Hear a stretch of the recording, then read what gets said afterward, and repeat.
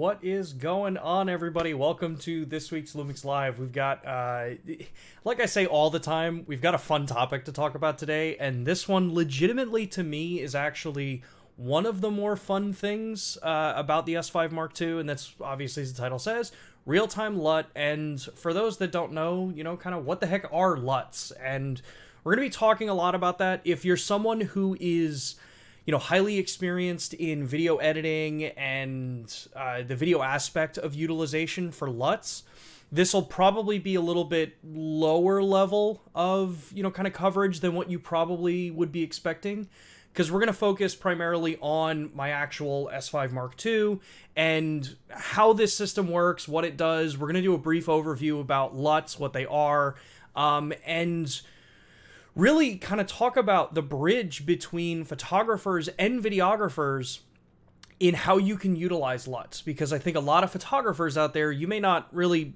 think about LUTs, or you may look at them at face value and say, okay, those look way more complicated than what I want. I would just use a preset in like Lightroom or Photoshop or something like that. But I'm gonna do my best to demystify some of that for everybody. And we're going to go and show some cool demos. I got a couple websites up that we're going to take a look at as well. But yeah, these are the LUMIX live streams. We do these every Thursday at 2 p.m. Eastern time.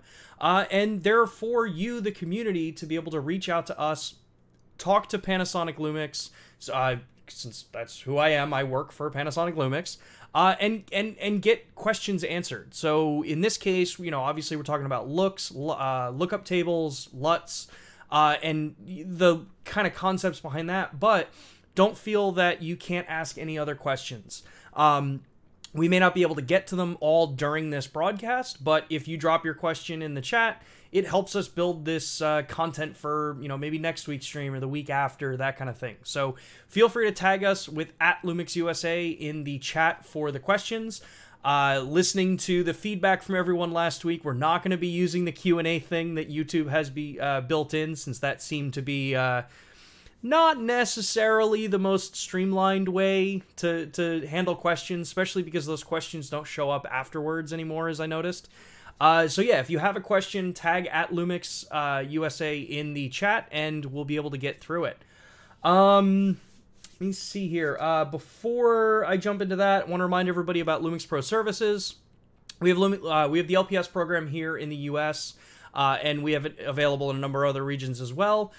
In the U.S., we have the Red and the Platinum tier. Red is free if you've just bought a LUMIX camera and you're in the U.S., especially if you just bought, like the S5 Mark II, or if you've got an S5 Mark II X on pre-order. Make sure to keep an eye on LUMIX Pro Services. The Red tier is free. It gets you your 3-year manufacturer warranty, so that's on top of the 1 year that we offer. You also get basically the platform. If you ever do need service, you can go through that. But if you're someone who likes to have like that extra level of service and support on the back end, we do offer the Platinum tier, which is a paid service.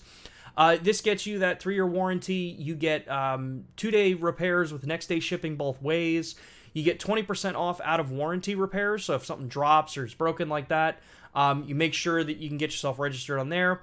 You also get annual sensor cleanings, EVF cleanings, lens calibrations, firmware updates if you're someone who doesn't like to do that stuff on your own, as well as an exclusive member hotline. So if you are like me, you prefer actually speaking to a person instead of a chat or an email thread, you do have the option to be able to access that.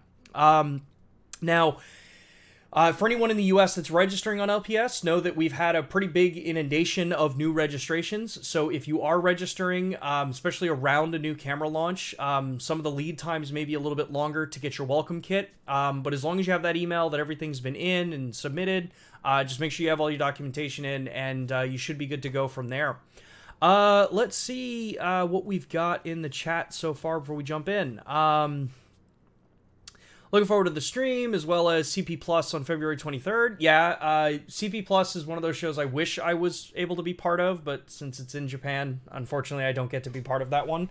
I get to be part of CES and NAB, which, for those that follow us and are going to be at NAB, we will be at NAB this year. We will be, just like last year, part of the Panasonic Connect booth. So that is our broadcast PTZ kind of division. So make sure to follow up with NAB if you're going to be there. Let us know. I believe Matt and I are both going to be there, but we'll have more info as we get closer to that. But yeah, CP Plus is starting soon. Should be a really cool show. So if you're in Japan and you are going to be at the show, make sure to swing by the Panasonic booth. Hope to hear about some grading ProRes RAW using LUTs. Is it correct to use standard Vericam LUTs in PQ Timeline with Premiere?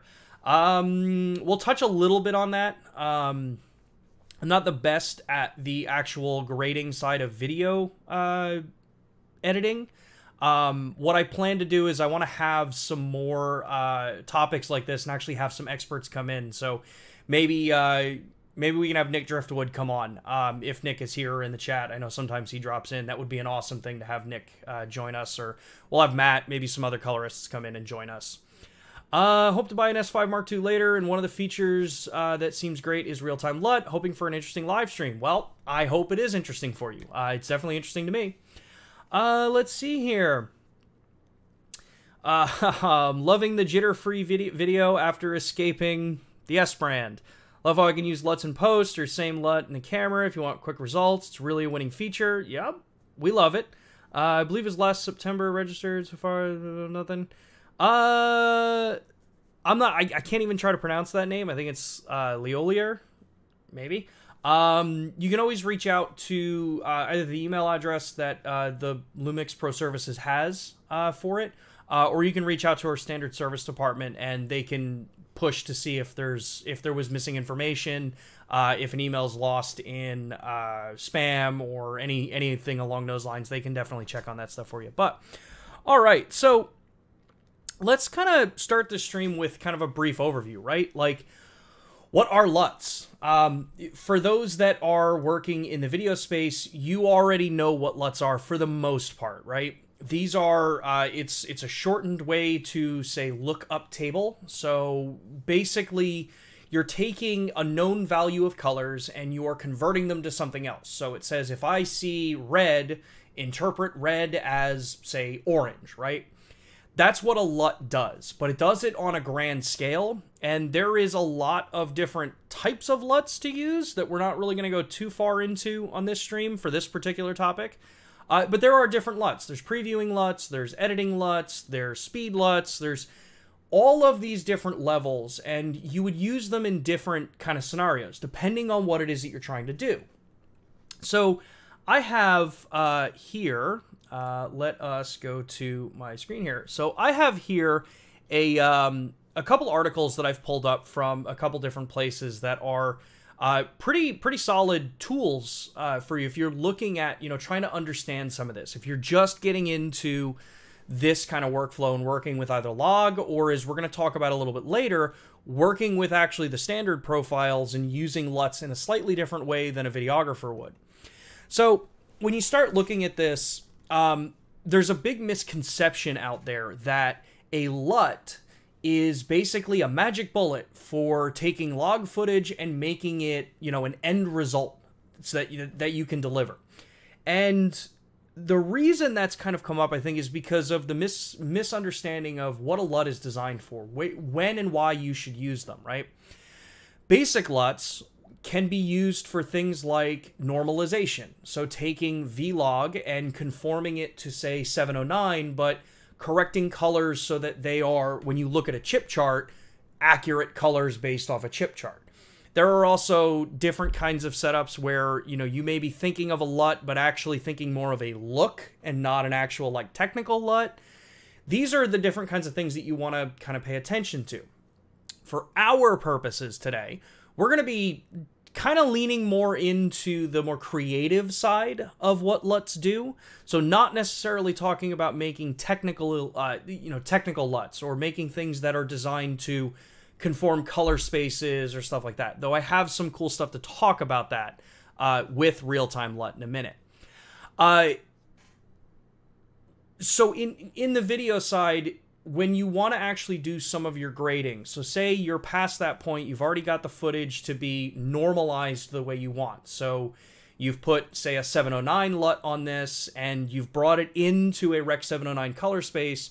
You also have the ability to apply a LUT or a look that can conform or change the way that image looks based on, you know, film stocks, based on, you know, the orange and teal stuff that video users work with. All of these different kinds of things are what allow you to do this. And they're designed to be a very fast, rapid way to do this, where you're not going to be manually going in and tweaking every little color to re-represent something else. When it comes to photography, we do this, and for the most part, we don't realize that we're doing this. This is what, you know, all of those things that you see in Lightroom and Photoshop and Capture One and all those companies, these are basically what are called presets that you see, where they're edits that are already done, that when you apply it onto an image, you then just have to maybe tweak it a little bit for your level of contrast or exposure, things like that. And it's kind of a kind of finished way to edit. So what's cool about the S5 Mark II is that we've bridged the ability to use these LUTs, or lookup tables, in a way that is super beneficial for both photographers and videographers. It's one system and one bank of these that you can just be jumping through to say, hey, you know, for this particular scene, I want to use this look because that's how I want it to go. Up until recently, if you were using a Lumix camera, you would be using these as view assists. Now that means that the footage that you're getting out onto your computer is still going to be in vlog, if we're thinking video space. It would still be in vlog, but you'd be able to at least preview roughly what that image is going to look like after I apply my look to it. So you can judge kind of your exposure off of that. Your tools would actually react to how the LUTs were applied. So if you put a vlog to 709, you'll notice that your waveform actually changes when you have that on, so that you know, okay, hey, I'm exposing and I want to maximize my brightness for 709 or my brightness for Rec 2020. That still is there, but the difference is with Real Time LUT and the My Photo Styles option, you now have the ability to actually bake these looks into the footage if that's how your workflow wants to go. Now, I'll put a big caveat on this, is that not everybody's going to want to use Real Time LUT in that way, because in some cases, you still want the log footage as your actual final end result that you're working with on the computer. And in that case, we still have the Vlog View Assist tools in the camera.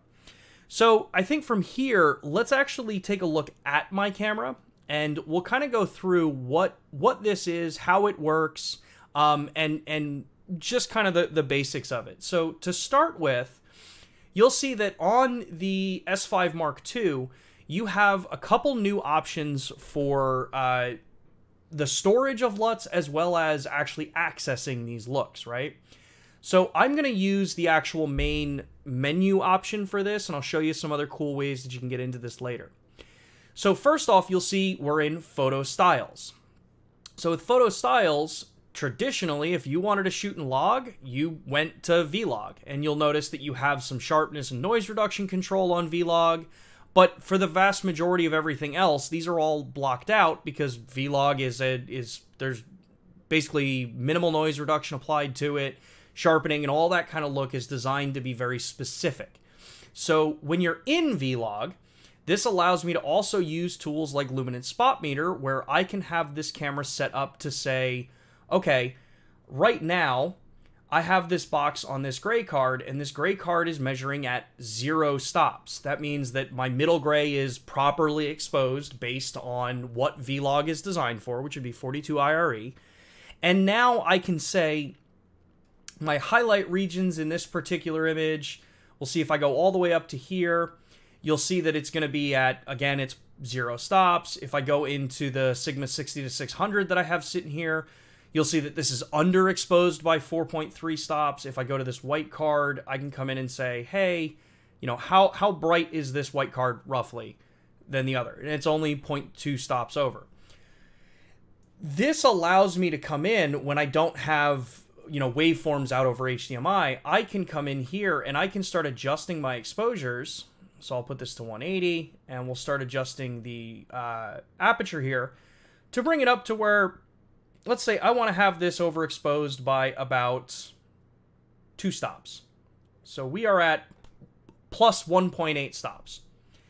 So as we're, you know, kind of looking at this, I can now say, okay, cool, Vlog, I've got my basic exposure. I know that, my highlights are going to have more than enough room in them. Cool. But if you don't want to go through this process and you want to be able to take that log footage and know a look that you always apply to your footage, this is where we've added Real Time LUT. So if I come in here and I change this to Real Time LUT, you'll see that for one, it's still based in Vlog, but I have the ability to come in here and select a LUT that I want to put on top of this. Now by default, if I go up to the top here, you'll see Rec. 709. So now I have a vlogged file that is going to have a Rec. 709. This is the Panasonic Rec. 709 log file that is just overlaid on top of this. Now, you also have the ability that when you're in standby, I can program a button here. If I press and hold the right arrow, you'll see that we now have an Apply LUT option as well. So this means that I can toggle back and forth between this and say, okay, I can see there's my log footage. That's it with a 709 conversion put on it. And if I have my luminance spot meter open here, you'll see that it's plus, if I go into log, it's plus 2 stops over. And if I go into the like 709 conversion, it's 3.5 stops over. So this shows me where that actual look is going to be changed. So this makes it super, super easy that if you already know a look, you know how you want to have this stuff going, you can set your exposure up, throw your LUT on it, and still be able to use a tool like Luminance Spot Meter to determine, well, where are my highlights and shadows? If I'm looking at the lens here, it's about underexposed by around 3 stops. If I come in here and I go to the Steam Deck screen here, you'll see this is going to be down under 8 stops. And then if I come up here and go to that white-ish piece of paper, we'll see that this is going to be plus 4 stops. That's over 4 stops. But what's cool is that on the Lumix cameras, you do also have the ability that there is a lot more range that you have for exposure when you're in Vlog. So this lets me go in there and say, hey, I know that I have 6.5 stops or roughly 6.5 stops over middle gray that I can expose to and know that my highlights are not going to be blown technically from the log footage. But if you do it in this way, you want to make sure that you kind of keep in mind where that is. And like I said, when you're in the real-time LUT functionality, you can toggle this on and off as long as you're in standby. Once you're recording, it's going to stay, whichever one you started the recording with. But I have the ability to come in here, toggle these on and off, and say, okay, for this one, I just want to have it on for this particular look. So, basics here. Remember that real-time LUT, the actual color profile, is baking in the look to the footage. But if you're a video shooter, there's actually a really cool thing that you can do with this that was brought to our attention. I see Matt Fraser's in the chat, which is awesome, and I see Nick's here. But what's super, super cool about this is that I can also take our vlog footage, go into real-time LUT, and I can change some of these to a different camera's kind of look for that. You can do this by outputting those different looks or those different log footages right from things like Resolve and programs like that. So if I come in here and I say, hey, I want to use this one, I'm not going to tell you what it is, but I can now have my camera set so that I am recording in log, but I'm recording in a log that's been basically transcribed to the rest of maybe the cameras that you're working with on set. So when you go to color grade later and you go into post with this, now the footage is going to actually grade and respond very close to maybe the A-cam that you're using on set.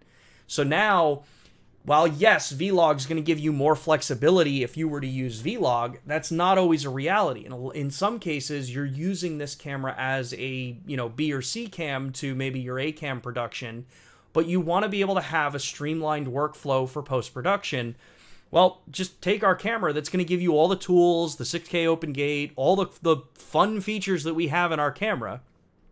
This is going to give you that ability to match your cameras even better than you could before. Vlog itself is incredibly flexible to match with other systems, but now you've got a possibility to just come in here and say, I just want to have this much easier to just write out a camera, drop it into the editing bay, and cool, there we go.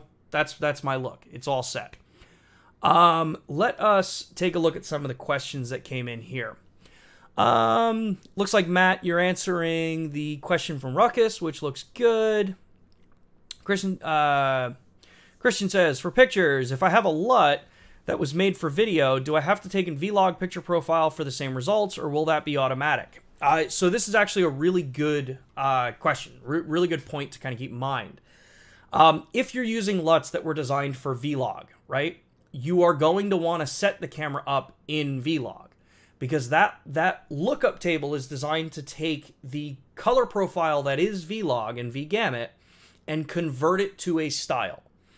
Now, you can, of course, put LUTs on pretty much anything, but your results are never going to be what they were designed for, because red in vlog is interpreted as this particular data point, where red in standard may be this particular data point, and that won't match right, because that throws the entire, you know, kind of layout off. All a lookup table is, again, is saying this point, interpret it as this point. That's the whole purpose of a LUT, basically. For photography, there are some cool things you can do with LUTs, especially if you're someone who works in the Photoshop, you know, kind of ecosystem. If you use Adobe Camera Raw or Photoshop or Lightroom, stuff like that. And we're going to talk about that in a minute, because it changes the way you can use these and what it is that you can actually create with your camera by using LUTs like this. So, let's go, let's see the next question here.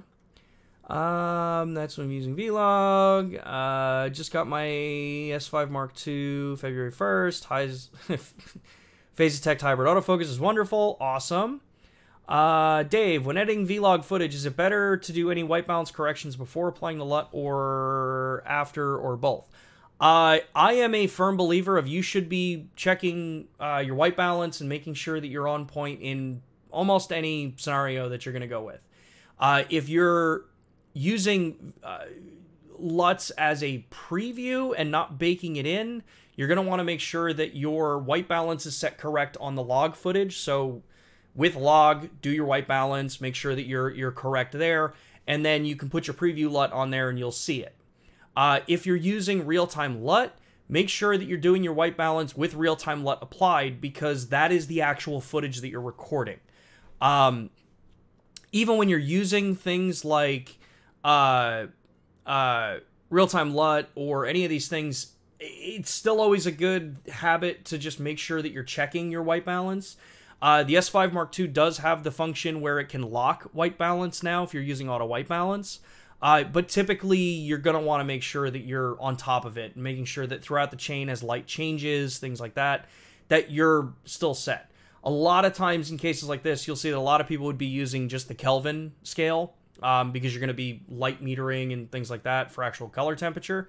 And that can be an easy way, because that's a constant that's not going to change.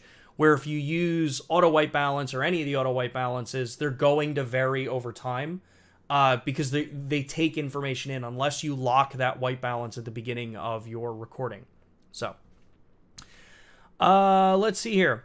Is it possible to tether the base S5 Mark II to a tablet or iPad with USB-C on the current firmware and current LUMIX sync app? This is actually something Matt Fraser and I were testing through. Unfortunately, no. At this time, there is no USB tethering to the sync app.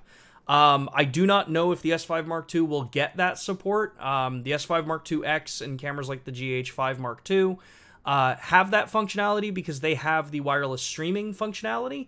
So yeah, I'm not 100% sure if the S5 Mark II is going to get that function. Harry, I'm just going to say Harry. Hi Sean, could you please show us how to generate your own LUTs in Lightroom or Photoshop, and how to apply those LUTs onto the S5 Mark II? I am so glad that you've asked that. So let's actually move to the next kind of part here. As we can see, we've got Matt in the chat, so definitely just feel free to keep asking questions. I know Matt's doing a great job supporting LUMIX Live on this. So here we are looking in Photoshop. So this is these are a couple images that I took when we were out in Tokyo. And these are with the S5 Mark II, and these were raw files converted to 16-bit TIFFs using the SilkyPic software that comes for free with the S5 Mark II, while we're waiting for Adobe's RAW software to be supported. So if you're someone that wants to utilize real-time LUT in a photography sense, there are a couple really cool things that you can do, right? You've got the ability to take your photo, load it in, just have it all set up, and you're good to go, and then do your edits to it. But how do you take an edit that you do here in Photoshop to a LUT in your camera, right? So I've got a couple actions here that I've just kind of like gone through and just played around with. So I'm going to throw one of these on here. This is by no means a good looking look. In fact, that's actually not the one I wanted to select. So we will back this up and go back to start. So what you would do here is if I take, I think it's this one. So I can take this look, right? I'm just going to run this action in Photoshop here. And an action, for those that don't know, if you don't work in Photoshop, an action just allows you to replicate an edit that you've done in the past by saving it in so that when you click on that, it just runs all the things that you've done. It's basically just macros. So with this, say I really like the way this image looks, right? Or in this case, I want to come in here. Let me go into Camera Raw real quick. I don't know if this is going to scale right. Nope, of course it's not. So you're only going to see part of my image here. So say we're looking at this right here, and I want to bring up the whites in my image. I want to bring my highlights back so I can actually kind of save them a bit. And then let's save that. And you'll see that that'll reflect in the image. And okay, cool. I brought my highlights back in this final image and we got it. Cool.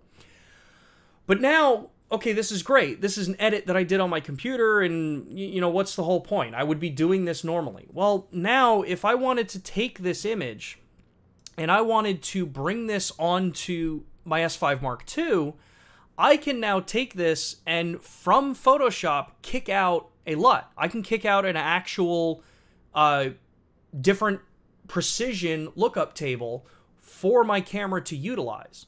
So the way you do this is you go under File, you see up here, we're going to go to Export, and then you're going to go to Color Lookup Tables. Now, the important thing about doing this is that you have to remember that you need to leave all of your layers in Photoshop visible. You can't flatten the image and then try to export a LUT. You want to leave all of these layers visible and active. I only turned the overall sharpness one off because I know that that's something I'm going to talk about. That actually bugs out the system. Certain types of edits do not translate because this is, you know, we're using this more for photography. So what you'll see here is you've got the description that you want to do for this. You have the grid points, so this would be the accuracy of it. So you set this to 33. And then in our case, I'm interested in a cube file, a .cube file, so .cube. So once I have this, just click OK. It'll open up a file storage thing here. And then here's where I can save this out as the look I want. So let's save this as Tokyo Lights, and we'll save this as number 2. So now all I do is just literally click Save. It runs the process, and it saves that lookout as a .cube file that I can now load onto my camera. So what does this do? How does this look, right? So if I go to my camera here, the way you would do this for photography, because as you noticed, I did not photograph that image in Vlog. I photographed that image in standard color profile. So what I'm going to do here is first, I'm going to go into the settings menu. So if I go in here, you'll see this is the custom menu. So this would be the gear icon. And we have this new option called LUT library. So now I'm going to go into my LUT library and I'll scroll all the way down to the bottom. You'll see I already have this preloaded on the camera. But what you would do is this particular LUT would be on the SD card. So I'm not gonna do that live here, but I have that file on my SD card. So we're gonna go set 10, click in here, go to load, and we're gonna go to my slot 2. And we'll see here, I've got Tokyo Lights. So now all I do is just click load Tokyo Lights, reading LUT file completed. That is now in my 10 slots that I have for different looks that I can utilize. But now, what I will do here is in the photo sense, well, actually, I can do this in the video sense here.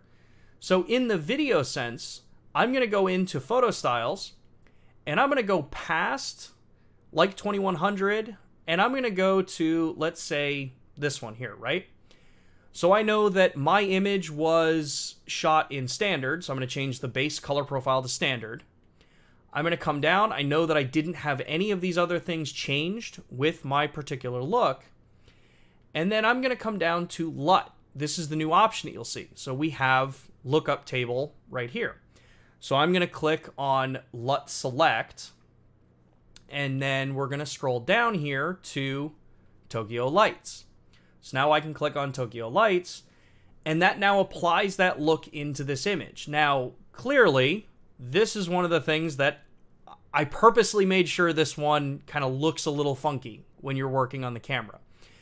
Because just because you make an edit on your computer with the way you want it to look doesn't necessarily mean that it's actually going to come across as a good-looking LUT, right? So in this case, this look, this editing style can work, but it works under fairly strict conditions, right?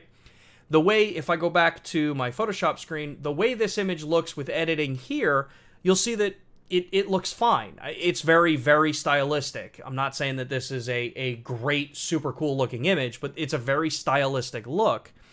And for this particular design, you know, it can work. It's designed to be shot with in lower light, where you have a lot of artificial lighting, and it can lean more into the tungsten range, that kind of thing. But this means that now, as I'm looking on my camera, I can be playing around with this. I don't really have a whole lot of room to move this, but I can play around with this, have this look actually saved out. In this particular case, we're going to save this to this cyber one here. And now, this is my look. This is the kind of way that I can set this up. And I know that if, hey, I'm in that particular shooting scenario, if I'm in low light, I'm doing long exposure of, say, a city that has a lot of neon lighting, I can set this up and know that, okay, that's my editing style for this, and that's how I want to shoot it. The cool part about this is that if you're someone who shoots JPEGs and RAW, this does not affect your RAW file. Your RAW file for stills is still going to be that base profile. So it'll still be a standard color profile RAW image that I can then take into Photoshop or any of the other programs and do my edits to.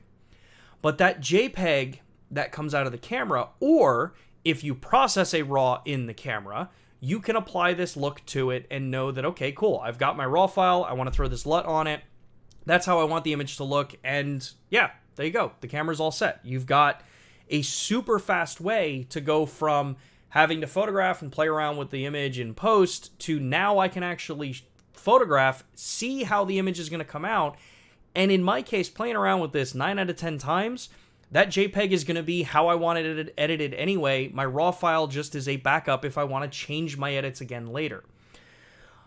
But we have multiples of these. So we also have in here, in this case, I actually threw in a different one here, which is to mimic Kodak, different film Kodak stocks. I can also come in here and I can have this mimic kind of Kodachrome, which in this case, I'm going to shift my exposure here so it looks a little bit better, which gives me like an ultra crunchy look because it's closer to actually Kodachrome film. And all of this is done by basically going into a program like Photoshop, editing an image the way I want it, and then kicking out a LUT to put onto the SD card and load into the camera. So, let me jump back through some of these questions and see what people have to say. Can you show us how to generate LUTs? So we just did that. Looks like Matt's got pretty good handle on there. Nick's here. Cool. Awesome. Thank you, Nick, for jumping in as well. So going back and forth there. Yeah, okay, so one of the good points that Nick brought up here is that if you are going to create your own LUTs and you want to load them on the camera, make sure that you're loading them in as 33 point. So as we said here, when I go into that generate a LUT from Photoshop, you'll see this selection right here, 33. Just make sure that that's set at 33 and the camera will be good to go. You'll be able to set that file in there. Let's see here. Ruckus, any tip on squeezing the most light from a raw image in camera since the histogram or zebras do not represent raw dynamic range? this is actually, so when it comes to working with any of these images, right, for RAW, typically, if you want to get the maximum amount of dynamic range out of a RAW file for stills, there's a couple things, because all of it's going to have to be done and processed off what the JPEG image is going to look like, so you're bound by that a bit. But I have found that if I overexpose an image, you know, by like a stop, I've still got more than enough headroom to pull my highlights back. You will run into basically a brick wall of how much highlight you can pull back from an image, right? And you see that when you do your editing. There is more dynamic range available in a photograph when you're just viewing it. Like if I'm standing on, you know, some of the streets that we were in Tokyo, there's more dynamic range that I can see than any of the cameras that you buy at all could ever reproduce at this current point in time.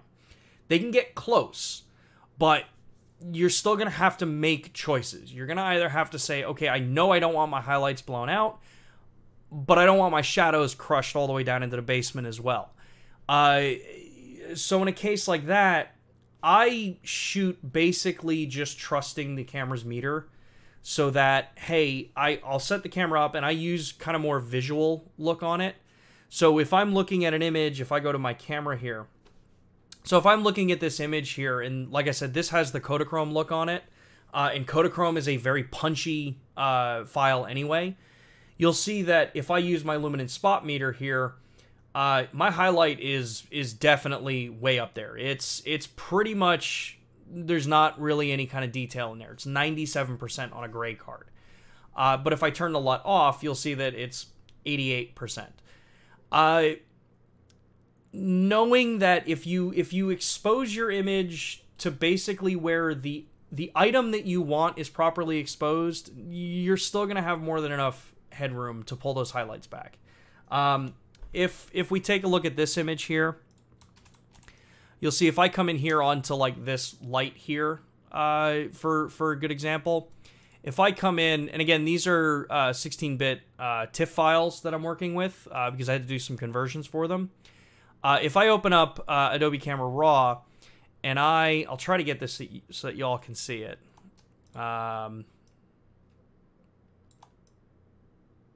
There we go. That actually looks like you can kind of see what I'm going to be doing here. You'll see that you have a couple different levels of control, but at some point, it is gone. It just goes gray. What I would recommend if you're super concerned about some of this stuff, if you take an image, let me just set my camera up here. So if you take an image like this and click the display button, you get a different playback view of the image. And I can come down here and see, okay, in this image, I have a ton of highlight space here. There is a ridiculous amount of highlight information still available. So I can actually lift this image a lot in the shadows and know that I'm not going to ever really worry about clipping any of my my shadows there. While yes, this is still working in more of a, you know, kind of JPEG engine, that's how your files are still going to be actually sent out. You're still converting a RAW file into either an 8-bit JPEG or, you know, a 16-bit TIFF, depending on what it is you want to do. So you're not really limited by the camera's dynamic range that much, depending on where you want to put it. Printing 16-bit TIFFs gives you the biggest dynamic range, or the biggest range of color that you can reproduce. JPEGs are still only 8-bit, so you know you're kind of stuck at whatever a JPEG is going to give you. HEIF files, if you're someone who is going to export something like this out as an HEIF file, you can get 10-bit, so you get a little bit better gradation, but your dynamic range is still going to be limited to the display that you're going to be showing it on. So I wouldn't worry too much, Ruckus. I think it was Ruckus that asked that question. I wouldn't really worry too much about it. Histogram, use it as a general guideline. If you're not clipping anything in the histogram, you know that you're not going to clip anything in the RAW file.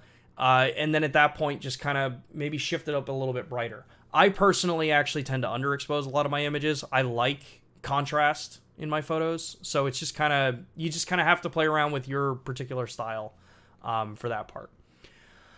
Let's see here. Thanks for the great LUT generation demo. Beautiful possibilities. Technical quality of the stream is good now. Okay, good. Yeah, there hasn't... my stream's been going out at 30,000 kilobits, so 30 megabit per second, so nothing's really dropped on this end. If anything, it's probably on YouTube's side. Let's see here. Some of the other questions here. Thank you for confirming about the Vericam LUTs. Not much info on HDR to find out there. Okay. Okay, cool.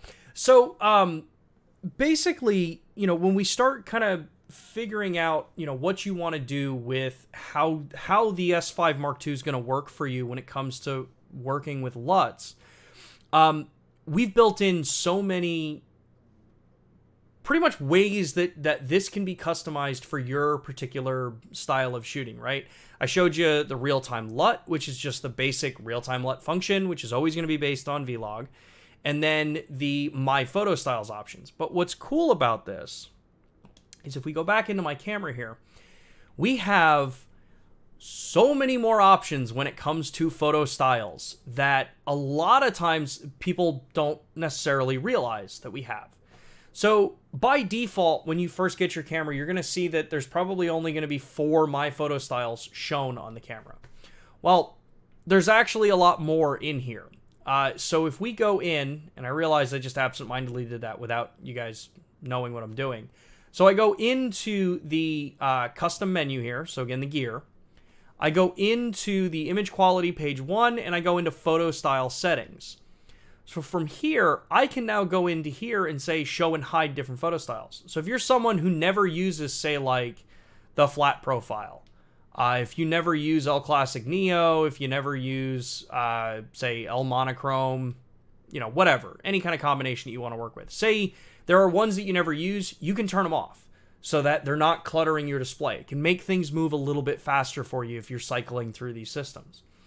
But you'll also notice that as I scroll down here, you have like 2100 HLG. So that's the actual standardized like 2100 hybrid log gamma. And then because a lot of people wanted to do editing with HLG, you wanted to take this, bring it into software and do some editing with it.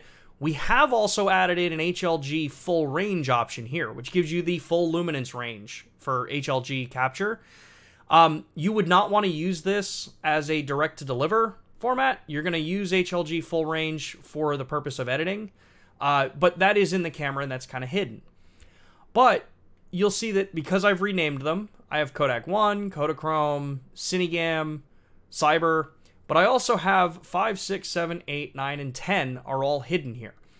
This allows me to come in and actually turn all of these on if I wanted to have 10 separate looks that I want to have saved into the camera, so that no matter what, I have, you know, full access to the full color choice that I want to work with. So now if I come back and I look at photo styles, you'll see when I go past Cyber, photo style 5, 6, 7, 8, 9, and then 10. So each of these can be fully customized just like we did before. Not just for using things like the LUTs, you still have full general control over this. FC asked a question, besides Photoshop, can SilkyPix also export LUT cube files? Not that I am aware of. I have not seen Photoshop or SilkyPix be able to do this. This is something that I know has been built into Photoshop. And even on some other looking too, I've not been able to find this in Lightroom either. So this, my demonstration for it is strictly in Photoshop. But going back to looking at the different photo styles, some of the other cool things that you have control over here, since everyone always likes to customize your camera, you like to make it so that it's easy for you to access and easy for you to function with and not have to think about too much. You know, this is how you like to shoot. This is the scenario that you work with. This is the color profile you want to work with. We also have the ability to come in here to the My Photo Style settings and add 2 effects that are off by default. So these 2 settings would be sensitivity and white balance. So what does this do for me, right? So if I come in here and I go back up to video and I go into photo styles and say I'm looking at my the Kodachrome look that I have in here. When I scroll down, you'll see that I can tell the camera in this color profile, in this particular one that I've created, I want my ISO to stick to a very specific number. So in this case, because say I'm standard, say I want this to always stick to 640. So 640 ISO. And I know that this look is always based on the use in tungsten lighting. Because, say, that's just how I'm setting it up to shoot with. Or because I'm using the Kodachrome, let's say that I have this set for daylight. I can also come in here and say, well, how do I want my ISO range to work? Do I want it in auto, low, or high? So let's change this to low. This way I can scroll over and say, okay, I want the low range, which would be 100 when you're in the standard photo styles. Or I can come up here, go to high, and know that, okay, my high range is 640. That's the native ISO in that. Cool, there we go. This photo style, when I click display, save the current settings, and I save this over my Kodachrome look, now what this means is that anytime I cycle through from this, which we'll see now I've got auto ISO, I've got f2.8, and I'm using one of the different looks. So this is the Kodak look. I can cycle, turn it on and off, say, okay, this is with a LUT, this is it with it off. Cool. But now if I come in here and I go to my 2, which is my Kodachrome look, my ISO is automatically set to 640. And my white balance, if you look in the top left, my white balance is automatically set to daylight. This makes it so simple to have looks that are designed based on a certain ISO that you shoot with and a certain white balance that you work with. So if you're someone that's looking to make this camera setup so that, hey, I know that when I go out at night and I'm photographing cityscapes, I know that the lighting is always going to be, you know, I always want to be using tungsten lighting. I always want to be using, you know, my base ISOs. So in this case, I want to set it for 640. And I know that I want to apply this look onto that image because that's how my editing looks. That's all the settings that I use for this. Boom, set it up, save it into that. And no matter what, when I go back into my actual settings, when I go into my photo styles, it is by default now set that I'm going to be using high dual range, ISO 640, my white balance is set there, and then I can turn my LUT on and cool, we're golden. Obviously in this particular scenario, you know, I'm in the video set. So if I take this and I go to my photo mode, see you get very little, you know, very different looking image here because I have to change to my Kodachrome look. My Kodachrome look, what you have to remember about this is I was setting all of that stuff up in the video mode, right? So those were my video photo styles. So that means that now when I come in here, my ISO is set in high. My white balance is not set up in how I want it to. So now if I come into the photo options and go back up to photo styles, you'll see if I go down and scroll down into Kodachrome, you'll see that these are different. So now I want to change this from high. I want to change this to 640. I want to change this back to daylight. And then I want to save this, save current setting, Kodachrome. Now, whether or not I change from photo to video, that photo style is now set to be in 640 ISO, and it's set to be with that look that I've applied to it. Let's see what other kind of questions we've got here. I have the Panasonic BGH1. Is there a way to make ND filters in the settings? No, not on the BGH1 or the BS1H. In order for ND filters to be built into a product, size is still an issue that everyone deals with. Cameras either have to be much bigger because you either have to move a contemporary piece of glass out of the way, which means you need storage space for it that's the same size as the sensor mount. Or you're using something that's going to be permanently fixed in the optic path, which reduces light transmission, which means that your ISOs have to typically be higher. So that's why cameras like the BGH1 and the BS1H do not have built-in ND filters. Let's see here. What other kind of questions? As we were saying, if you have questions for the stream, drop them in the chat by tagging @LUMIX USA, and we can get to them while we're broadcasting live. But it looks like Matt and Nick have been doing a great job supporting some of the questions there.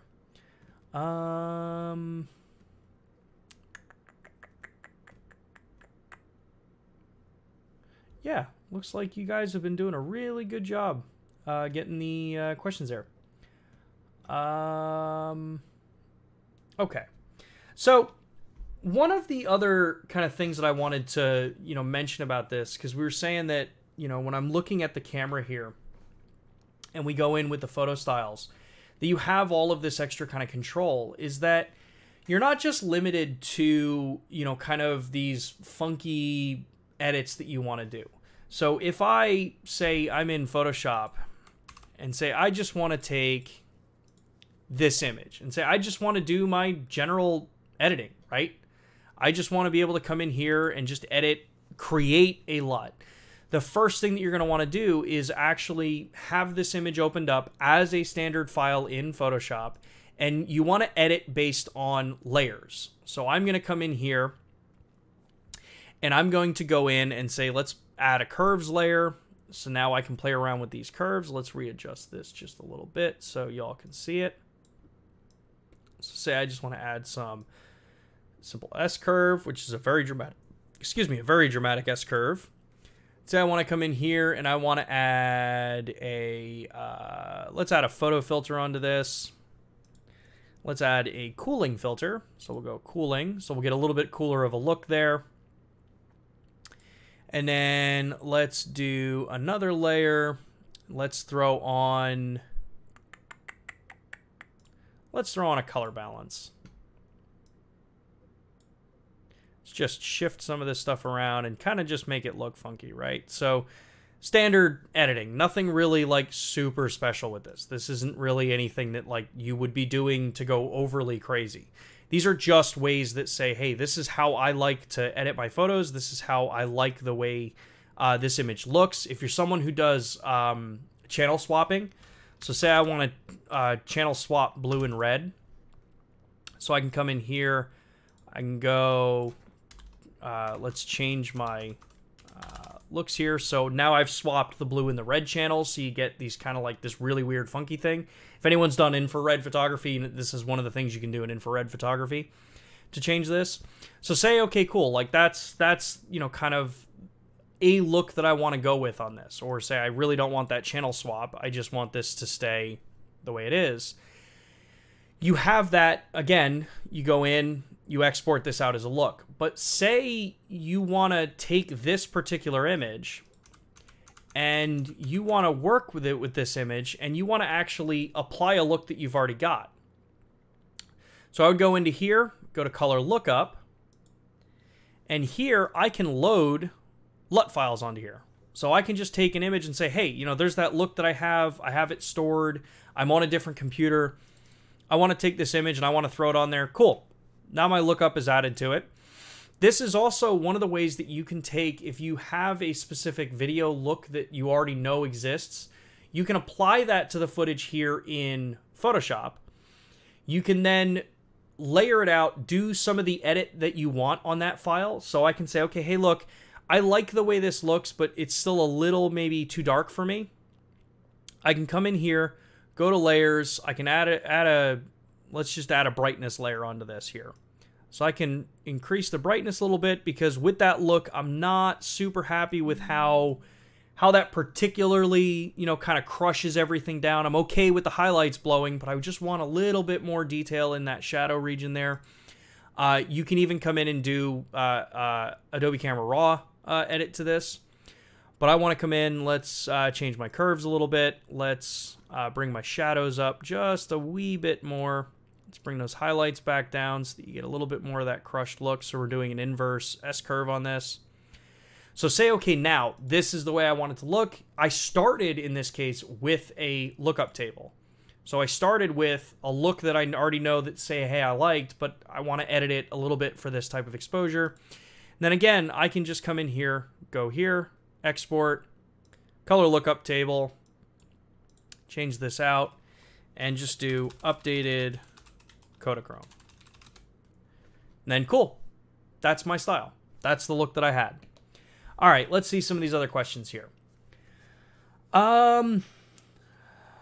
Is high-res electronic shutter shot 12-bit or 14-bit? Just wondering. I have to double check on that one. I'm not 100% sure. I think it's still 14-bit. Should still be 14-bit. But I'll check on that one for you, DJ. Harry, love shooting black and white. Could I have the benefit with LUT possibilities of the S5 II? Yes, 100% you can. So if we go back in and we're looking at the Photoshop setup here. So say I want to go in here and I want to take this look off, but say I want to take this image and I edit typically where, I want to come in here, go to adjustment layer, and I want to do a black and white conversion on this. So cool, I've got my black and white, but I want to play around with the actual tonality of this. So I want to have, maybe like super vibrant, yellows. I want to have vibrant reds. Let's bring, there's not a lot of green in this one, so let's play around with that. Let's shift the cyans. So let's go to like a really dark sky. And then the blues, let's play around with the blues a little bit more. And then our magenta, not really doing too much. It's doing it on the crane there. So say, okay, cool. This is the look I wanted. That's the black and white look that I want for this. Well, it's the same thing. I just come in here, generate out a LUT, make sure again that it's 33 point, save it in, and then let's do night, black and white, actually, BNW. So night, black and white. Let's save this out. Cool, we've got it. So now I'm going to go to my camera. I'm going to take my SD card. And for those that want to do this and you want to be loading LUTs onto your S5 Mark II, you want to make sure that depending on what kind of LUT you want to put on the camera, you use the proper card for it. Don't use SDHC media cards. Those are typically going to be 32 gig cards and lower. You'll see it'll actually say SDHC on the card. The reason you don't want to use those is that you are limited to 8 characters for the name. It's part of just the way an SDHC card or a FAT32 system writes versus an exFAT system. It's a character limitation because of the file structure. So when you're going to be doing this, make sure you're using an SDXC memory card, especially if you're using cube files. You can name them much, much longer, up to 255 characters with the .cube extension when you use those cards. So let's put this card into my computer. Let's take this here. Let's go back to here. So we're looking at my my image here. Let us go into, where did I save that file? That would be helpful, wouldn't it? So let's go export, color lookup. And I saved this under D ProBlade LUT files. So let's go D LUT files. There we go. So now we're looking at these LUT files, right? And we'll see that I have the updated Kodachrome one that I just created. And then I also should have in here Night B&W Cube. So we're going to copy those. We're going to go to my memory card. Let's clear some space to make it cleaner. We're going to paste those into the card itself. And these files should be small. They should be around 900 kilobyte, right around that range. We're going to eject the card. So it takes it out. Take the card. Loading this into slot 2 on my S5 Mark II. Going to go to my camera. And now what we're going to do is go, just like we said before, go down to Custom, go to LUT Library.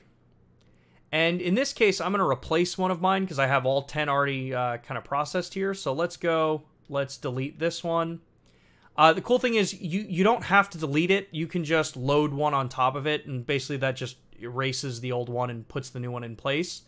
So I'm going to go into this. I know that I've had them on set 2. So let's load B&W. Now, since I am still in the photography mode, I'm going to go to the photo menu, go to photo styles, And let's go up here and change, let's go up to the top, and we're going to go into my photo style 5. So this was based on standard. And scroll down. We're going to leave the ISO and the white balance settings on auto for this particular setup. Now I'm going to go to this look here, and we're going to scroll down and night black and white. So now we'll save this by clicking the display set button, go here, go into my photo style 5. Now the cool thing here is that you can also click display again, and I can rename this file now. So let's rename this black and white. Set this, save it there. And now I've created my own black and white look for photography by doing this LUT performance, or this LUT process. So while this has been such a big tool for videographers, as you can see with the conversation between Matt and Nick, videographers across the board have been working with LUTs for such a long time. Varying different styles of LUTs, different ways that you would work with them. Photography, this is a relatively new-ish kind of idea. But like I said, we've been using a lookup table for quite some time now in photography. When you go into a program like Adobe Camera Raw and you pick Camera Profile, those are pretty much just LUTs. Those are lookup tables to say this is how the image is, this is the raw data of the image, this is what red should look like, this is what blue should look like, apply that, and then convert it to those looks. You do also have the ability that any of these LUTs that you've created or whatever, you can import them in so that in Photoshop and in Lightroom, they actually show up as profiles that you can work with.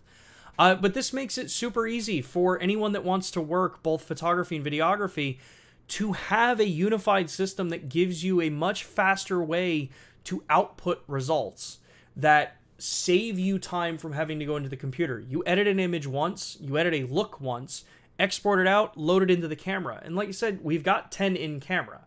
Matt and I used to joke when we first came out with this that, 10 might be overkill. In fact, during the launch video, we were like, maybe 10 slots, you may be looking at that saying, well, why would you ever want 10, particular lookup tables in the camera? Well, seeing what some people are doing with this and some of the communities online, you see that now you've got crazy flexibility, and you can constantly just keep loading and unloading these however you want them to change the way you work so that you're not having to spend as much time behind the computer. You can be out there creating and just delivering without really spending too much time planted in one place like this. All right, let's see here. We've got a couple more seconds, or a couple more minutes that I have, so I can address a couple more questions if they haven't been gotten to yet. FC says, can multiple LUTs be overlaid like layers in camera? Not in camera. It's going to be one LUT loaded at a time. But what you could do is load LUTs into Lightroom just like you would, or in Photoshop, just like I was showing before. Because I can come in here and say, okay, hey, I like the black and white look here. Let's add an adjustment layer. Let's add a color lookup table to this. Let's say I want to add my Tokyo Lights look on top of that. And then come in, do another layer, new adjustment layer, another lookup layer on this. Go in here and then say updated Kodachrome, say, right? So yeah, you can layer them in this in Photoshop and then kick this look out just like we did before, because Photoshop only looks at the different layers and how they are interpreting on top of an image. So you can do layered LUTs. You just have to create it as layers in Photoshop and then kick out one master LUT. And that would include everything that you've done to that image as a lookup table on the camera. So it's still going to be one LUT, but it would be encompassing all the other looks that you end up creating. So I hope that helped. Cool. All right, let's see if we had any other questions before we wrap up for today. Combining LUTs can be performed with LUT software. Yep. If you're looking at it from a photography perspective, you can do, this is something you can do in Photoshop, or if you're someone who works much more like in the video side. There are video tools for all of this. But because, like, if you've been watching Lumix Live for a while, I come at this more from the photography perspective, and we're going to do another LUT stream specifically, and actually that Matt and Nick are both in the chat. I'd love to have both of them on and actually talk about this, but very heavy from people that know what they're talking about from the video side. There are so many ways to get into this now, and knowing that a number of people work in Photoshop, that is like the primary tool that the vast majority of photographers work with still. Knowing that you have this tool at your disposal now that can be loaded right into your S5 Mark II just gives you that much more control over what you want to do with it. You're not limited to have to just, you know, rely on whatever the camera has and then spend all the time in Photoshop or whatever to do it. The cool thing, another cool thing, obviously there's a lot of cool things with this, is that you're also seeing a lot of the photographers out there that have been making presets for things like Lightroom and Photoshop are now starting to actually convert those presets that they've been making for Photoshop and Lightroom into LUT files. So that now, you know, say you're someone who grew up and you loved shooting on Provia or Velvia for photography. Like those were the films that you used. Or like when I went through school, I started shooting on Ilford 6400 black and white film. I can now take those looks that have been generated for photography, kick them out as LUTs, load them onto the camera, and apply them both for my photography and my videography. So if I know I'm doing hyper, you know, stylized video work, cool. I can just throw this in, set it up, get a look, and we're good to go. The one thing that I didn't mention with this whole setup, and this will be the last kind of thing that I want to mention here, is when we have all these different photo styles, like we said, we've got standard, vivid, natural, L Classic, Neo, some of these different looks. You can also build even further on this. So right now I've got that black and white look that I applied on here, but say I want to have this one based on L Classic Neo, I can also come down here and I can actually add grain effect onto this. So say I want to add, say, standard grain, and I don't want to add color noise onto this because it's a black and white image. So now if I save this out, let's save this in the current setting here.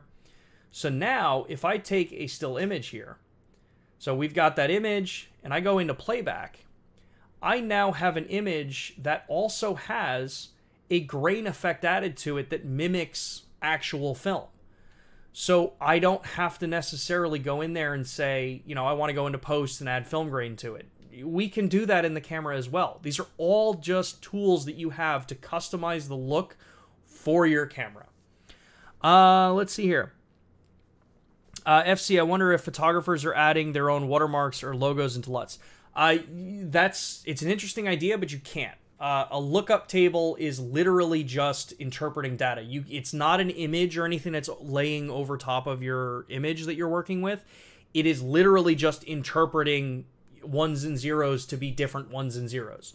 So it's not something that you can like put a watermark on and then everyone that uses it, there's a watermark on it. So yeah, that's kind of how that part works. But yeah, DJ says, any experience using false color LUT for exposure? I would actually turn that one over to Nick Driftwood. Nick has a really cool false color LUT available, so definitely take a look there. Let's see here.